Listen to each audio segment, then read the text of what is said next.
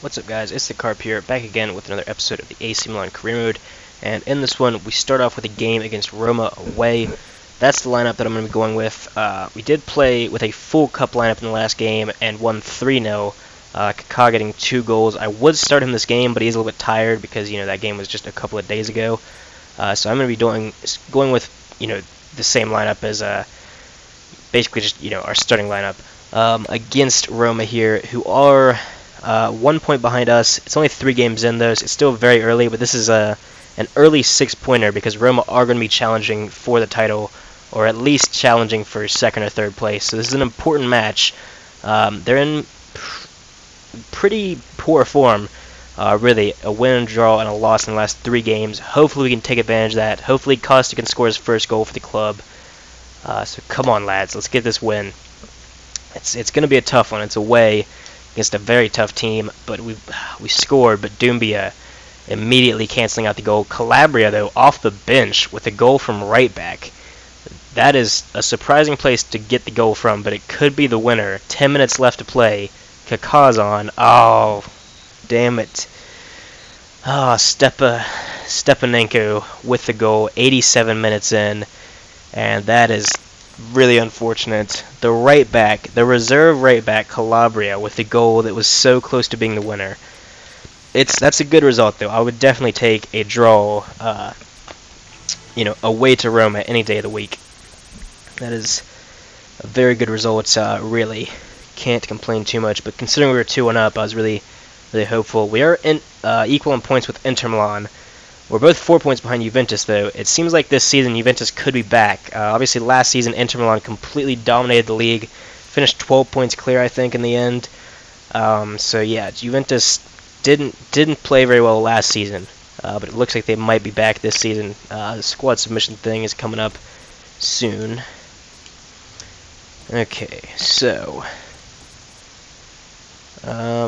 what do we have next? There's probably there is a game midweek. It's against Rangers. It's not going to be that difficult. I do want to play, though. I want to play Kaká if possible. Is he fit? He is, because he's in good form. He made an appearance last match as well. And is there any other players? Calabria as well. Yeah, he's going to go in because he's in form. Not there, though. He's going to go in there. And then I think I'm gonna try dropping Costa because he's just not been impressive so far. And Niang, I'm gonna give a go at striker. Most likely, what's gonna happen is he's gonna score a goal in like the 10th minute, and then he's gonna get injured around the 60th minute and be out for 8 weeks. But hopefully that doesn't happen. That was a very common theme last season, is that he would impress me from that striker position and then get injured for a long period of time. Hopefully that doesn't happen. It would be very, very unlucky. Alright. We are playing Genoa, though, so it's a pretty easy match. It's a match we need to be winning, though, if we want to keep pace with Juventus. Alright, so come on, lads. Let's get this win. Let's not get Niang injured. Objective 1, win the game. Objective 2, don't injure any players. Alright, and Niang has scored very early on. If he gets injured now, I'm gonna be kind of pissed off, because that means that I completely called it. Bonaventura with the 2nd goal of the match. It's 2-0 now. That's probably game over, but hopefully we can grab another one, and hopefully Niang can keep that injury away. Isco with a goal to cancel out Simeone's. It ends 3-1, and Niang didn't actually get injured, so very nice. I was surprised, honestly. He's so injury prone, especially when he starts to score goals. But another goal at striker. Really seems like striker is his best position, despite the fact that in game it says that he's a natural left winger. So Costa might have to sit the bench for a while. I might consider switching formations to a 2-striker and see how that works. Maybe. I'll think about it. We got a player suspended, Grimaldo, from yellow card accumulation. Cornet thanks me for the opportunity. He might play in the next match as well, if he's fit. We'll have to see. It's going to be against Rangers. It's probably at home. Is it? I forget. No, it's okay. So it's an away match. Rangers won their game against Krasnodar. This is a really easy group, to be honest. So, I'm gonna start Costa in this one because at this point he's not a starter for me. So Costa can go in there. I'm gonna give Meyer a go against the weaker opposition. See if he can start to get going. And then Cornet is gonna stay there. I think that's the lineup that I'm gonna go with. Yeah, that's what I'm gonna go with for this match. Slightly different than just a straight a cup squad, that I used in the previous match, the previous Europa League match. Slightly stronger, you would think, with Costa up front, but who knows? I mean, he's not scored a goal yet for us. The reason I'm playing him in this against a weaker opponent is because I think once he scores that first goal, I think the floodgates are going to open. I still don't know if a natural striker has scored a goal for me in this career mode save. Because Baca, I think Baca did get a couple. I don't know. Anyways, though, the striker's been really disappointing. Hopefully we can turn that around in this game. Long story short. Come on, Costa, get yourself a goal. I mean, the win is more important, but I really need Costa to start scoring for me. He's an 86 rated player, cost me a lot of money. I need him to produce. 40 minutes played, still 0-0, no yellow cards or anything. Very boring match so far. First substitution. Surely this isn't going to end 0-0, is it? Cotrone is on. So is Suzo, and Meyer scored, but it was immediately canceled out. Okay, so I'll take that result. I mean, a 1-1 draw against Rangers at Rangers isn't great, but Meyer's scoring is a good sign because he also hasn't been too great since coming to the club. But now he's got himself a goal under his belt. Okay, so squad submission is required. Are there any players that catch my eye? I don't think there's any players I'm going to put into the squad. Because I think for now I'm going to keep just playing with two strikers up front. Might change that eventually. We do have a couple of right wingers. Got Vitolo on the left. The problem is, we've got plenty of right wingers. There's not really any left wingers available.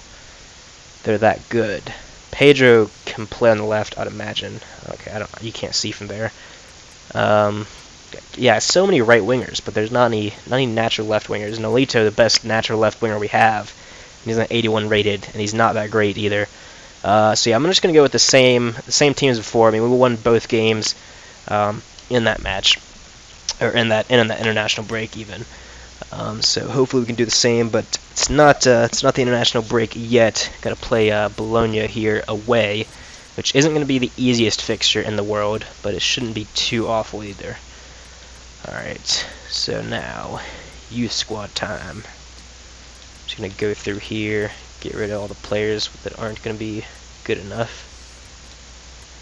And I'm probably going to start getting a little bit more picky, so someone like him, he's going to go. I'm going to also, anyone like this that's 40 rated is just not going to be good enough.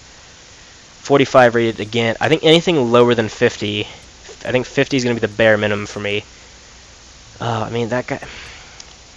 Unless it's like that, because he does have 80 to 94 potential. If that goes up to like 84 potential, I'll sign him. But otherwise, he's not going to make it, because that's I'm gonna have to train him, 30 plus rating, overall rating before he's going to be a useful player. So let's see. Are there any other players that I want to get rid of? No. Okay. Because I need to clear out the youth squad a little bit, be a little bit more picky, because I have 3 scouts currently sending me on players every month. Honda's being kind of bitchy right now.